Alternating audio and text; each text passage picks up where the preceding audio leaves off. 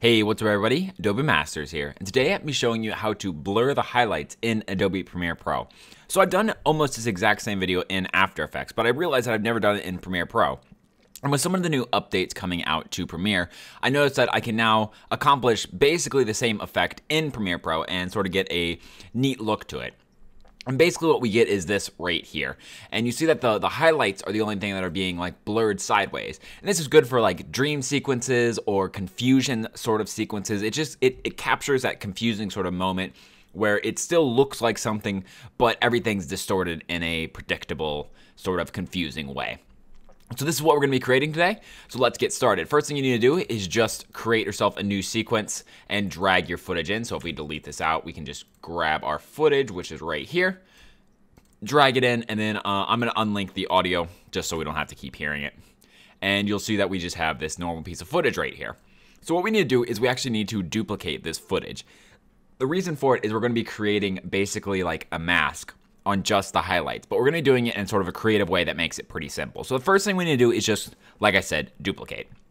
Easiest way to do that is to click on this, click Control, and then click V. Now you'll notice that sometimes it doesn't post it where you want. You want to make sure that this column right here, that it's highlighted where you want to paste it. So we're going to put only V2, and it's going to put it on V2, and then we can do it another one on V3 like so, and it's also going to post where your cursor is, so make sure your cursor is at the beginning. And we can do that like so. But let's just go with 2 and we'll duplicate it another time a little bit later. So now we have this second image or this second piece of footage that's identical to the first. See if we turn it on and off, nothing changes. What we want to do is we want to go over to our color tab or just open up Lumetri in any way, shape, or form. Then we want to go over to RGB curves like so. You can also use the effect RGB curves over here if you search curves. But this is actually an obsolete effect, so that means it's going to disappear after a certain amount of time, and the reason for that is just all over here in Lumetri. So either or, but I'm going to use Lumetri. Click on the top piece of footage, and what we want to do is we want to only select the highlights. Easiest way to do that is to go to this curves and just click somewhere near the middle and drag it straight down. And you see what it's doing is it's turning everything that's not a highlight, which is the right side over here, into pure black. And this is helpful because now we can actually do some stuff with it. Make sure that you only create one here. And so we can choose how much we want our highlights to go, but I usually go right about here, maybe halfway through the bottom right square right here. And this will select, just your highest points. And now that we have only the highlights selected, you'll see that if we, turn it on and off, we can see that. Now what we're going to do is we're going to click on the piece of footage, go over to Effect Controls, then drop down in Blend Mode, we're going to go into Screen. And you'll notice nothing has changed. It looks like the bottom piece. You'll see that there's a slight difference in some of the coloration, just a very, very slight. You can kind of notice it right there. But other than that, the footage is exactly the same. And that means we've done our job right, because that means that this piece of footage, this top piece of footage, has only the highlights selected, but it still is just overlaid onto this. And now once we have that done, which is those couple of clicks, we can now search for a blur. And I'm going to use the directional blur. You could really do anything, but the directional sort of really sells it because it makes it in a specific direction, stretching it horizontally or vertically. And I'm going to drag that onto the top clip right here. And then now we're going to click on it, make sure we're back in Effect Controls, down to Directional Blur, and we're just going to blur it. And you'll see that it starts off up and down. I like to go to 90 degrees.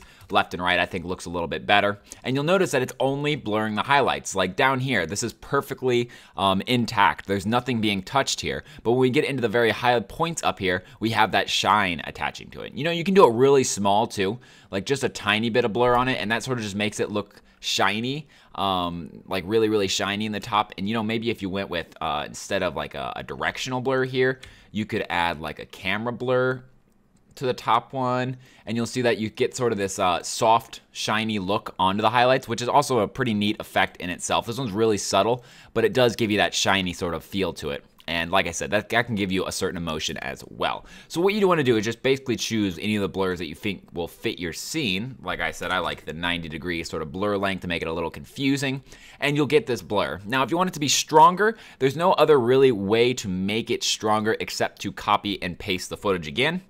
So if we click on the top one, make sure you click the one with the FX right here.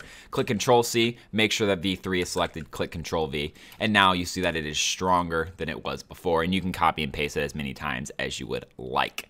And that is basically the effect, how to get that really blurred sort of look onto your highlights. And you could add multiple layers. I can make this one really long, so maybe we have 2 sets of blurs. A shorter one and a longer one. The longer ones are, of course, going to be dimmer because there's only 1 layer, while the shorter ones have 2 separate layers overlapping it, so they're going to be brighter. You can do a lot of stuff with this. But that is how you blur the highlights in Adobe Premiere Pro.